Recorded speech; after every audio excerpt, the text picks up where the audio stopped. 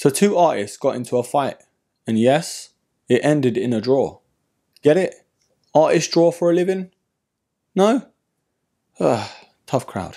Perfect!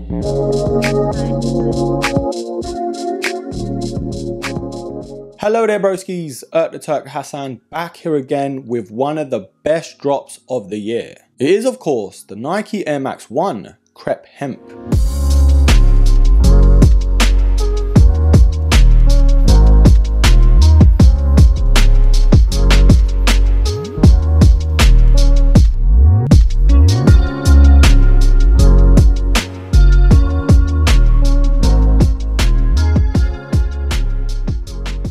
Now this review is way later than I wanted it to be, but there was so much going on over here in the UK. Of course, Her Majesty the Queen did pass away and it's so sad to see, but God rest her soul, a lot of things were on standstill. So my deliveries did get delayed, but it is what it is. They're here now and I'm glad they are because this is an absolute banger. Now retroing for the first time since 2004, the Nike Crepe Hemp actually released as a pack. Other than this silhouette, we had the Air Max 90 and the Air Max Burst as well. And I can't lie, this was the best one out of the pack. Now I wasn't collecting back then, so I don't have anything to compare it to, but this one, there are some slight differences. I am indeed comparing to pictures that I've seen online, so take that with a pinch of salt. Now before we touch on the differences and comparisons and that sort of thing, we'll just start off with the box. I was a bit annoyed by this, considering it is a retro and all. I kind of thought they would give us something better. But yes, it does come in your red standard Nike box. On the product sticker itself though, it does say Nike Air Max 1 Premium, and its official colorway is medium brown and mint foam. I kind of thought they were going to give us what they did with the Bacons and the Air Max 90s just because this sneaker has sort of like a similar feel. Technically it's not your standard GR sneaker by Nike, it's actually a retro. And there were a lot of people having this as one of their grails. And having these in hand, finally, I can actually see where they're coming from. Now in terms of the sizing with this shoe, it was a bit tricky for me because I could only get my hands on a UK 8.5. And my normal true to size in the Air Max 1s is a UK 9. But I did manage to pick up my pair at a later date, I'm just waiting for them to come in. But as of right now, these are at 8.5. It's a bit of a pickle because they are tight, but I do like how they feel.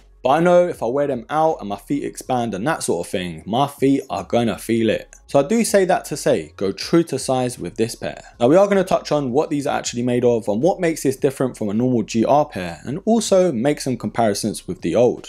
There are some differences with this and the OG pair, but at the same time, Nike do claim it's kept its DNA. Now retailing at £165 here in the UK, you better believe Nike gave us something for that price. Now I was defo moaning about the price before I got these in hand, but now they're here, I can kind of see where they're coming from. The materials and the price do sort of go hand in hand. I mean, we've got the suede on the mudguards for example, and it's not that two-tone suede, but at the same time it does look very durable. It's got that rough texture and that's kind of what you need more so from a mudguards. But one of the reasons why these are actually dubbed the Crepe Hemp is the toe box. We've got that woven hemp canvas on the toe box and then on the underlays too. And this was one of the panels that they actually changed compared to the OG just because that weren't as durable. Now a lot of people I guess that didn't cut their toenails had problems with the toe box. I think it was poking through. So the material was stretched too much and then there were holes in them apparently. Now we do have normal canvas here near the toe box just underneath where the laces sit, and you can kind of miss it if you don't look up close. Now of course we've got the nubuck on the mid panels on the medial and lateral side that looks so nice. Now another premium feel is the Nike swooshes on both sides of the shoe. It comes in that tumbled leather and it is in this mint colorway. Now we've got that hemp canvas material to the tongue again, and these do only come with one set of laces, but these laces do have that premium feel. It's got that soft cotton feel to it, but these will be a nightmare to keep clean. Now the tongue tab is what they did change as well compared to the OG. This pair of course has that mint colorway, but the OG had that sort of brown.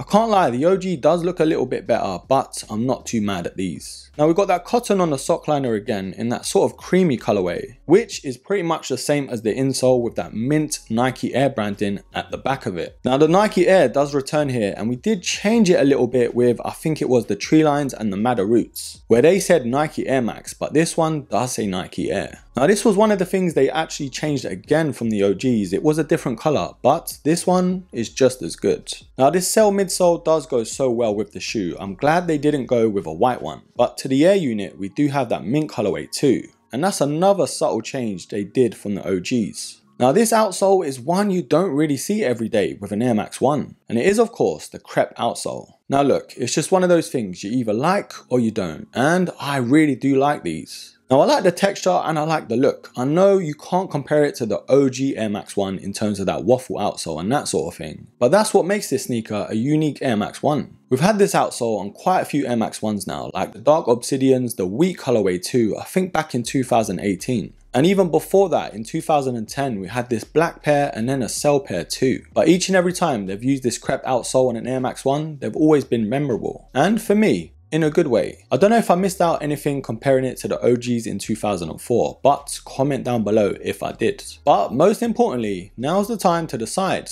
whether these are a buy or a buy. Now it's pretty much a given. I know the price is pretty hefty, especially for the times that we're living in right now. But for the materials that they've given, the colorway in itself, and of course this being a retro, just like if you're on that diet, looking at that Kit Kat, it's hard to say no. And in my opinion, this is defo up there in terms of iconic colorways to the Air Max 1. But overall, I cannot complain about this sneaker at all. I mean, the outsole, it is what it is. You either like it or you don't. And I know some people unfortunately had some QC issues, but hopefully they were very minimal. Because we've all been there with Nike's QC one way or another. And yes, it's heartbreaking, especially from a sneaker you've been waiting so long for. So my final verdict, this Air Max 1 Crepe Hemp is an absolute, and I mean an absolute buy.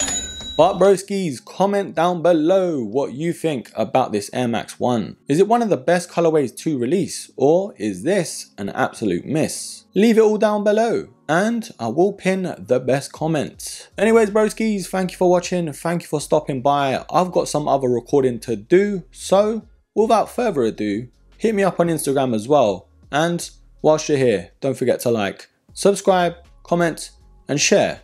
And I'm out. Take care.